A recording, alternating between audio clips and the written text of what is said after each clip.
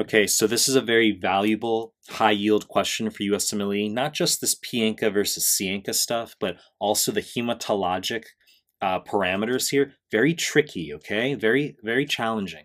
So, and this will provide you some value. So this patient has epistaxis for a couple days. Creatinine is 3.8. That's very fucking elevated. Normal creatinine should be about 1.0. You can get a normal range, theoretically, 0.7 to 1.2, but 1.0 is normal on USMLE.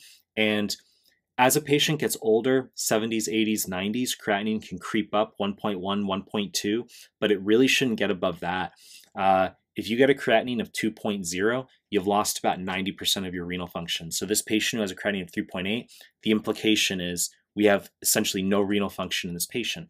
And we've got positive antiproteinase 3 antibodies, which are synonymous with C-ANCA for USMLE, okay?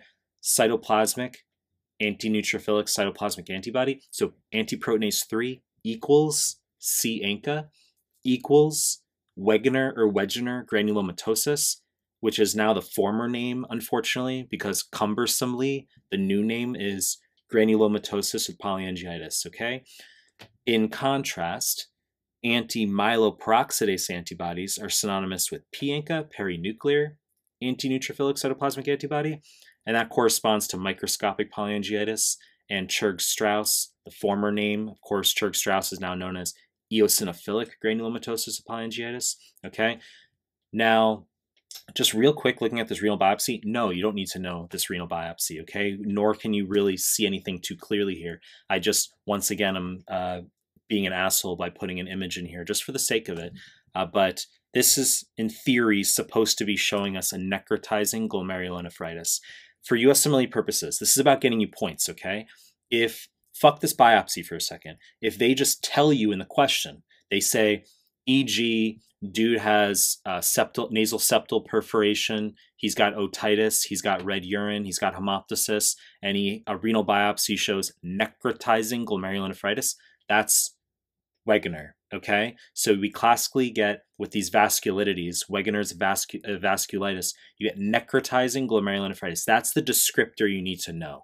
Just say, okay, Wegener, necrotizing glomerulonephritis. Got it, okay? So moving forward here, we've already established that because this is Wegener or granulomatosis polyangiitis, antiproteinase 3, we're only looking at the C-ANCA answers, okay? So we eliminate all the P-ANCA ones. Now, this is where the value is. This is where it's tricky. In renal failure, high blood urea nitrogen can cause uremic platelet dysfunction. Uremia means renal failure. Don't fucking confuse it with hyperuricemia. Completely different, okay? It's easy to confuse. Uremia is just the name for the syndrome of renal failure. How the patient presents when he or she has renal failure, that's uremia. Nothing to do with hyperuricemia, okay? Just sounds similar. So high BUN in the setting of uremia can cause a qualitative, not a quantitative, a qualitative dysfunction of platelets. So uremic platelet dysfunction, I've also seen it written as acquired platelet dysfunction. And this is going to cause an increased bleeding time, but no change platelet count. So our answer is B here, okay? Very difficult, because you'd think if there's an increased bleeding time that we would get a decreased platelet count, but you need to know for renal failure, you're going to choose no change platelet count, okay? So bleeding time should normally be 2 to 7 minutes. We would see a bleeding time greater than 7 minutes here. Platelet count is 150,000 to 450,000, so we'd see something in the normal range, okay? And this is what's causing the epistaxis. So platelet problems can often present as petechiae, okay, epistaxis, that's classic. Now, I don't want to make this too long of a discussion, stay concise, but another high-yield talking point is anemia of chronic disease and renal failure, which in and of itself would not cause epistaxis. So let's say you have this patient right here in this question with epistaxis and low hemoglobin, and you ask a student, why is the hemoglobin low? And they're like, anemia of chronic disease? Not impossible, but they're fucking bleeding. So it's reasonable that they have low hemoglobin because they have epistaxis, right? Anemia of chronic disease in and of itself doesn't cause epistaxis.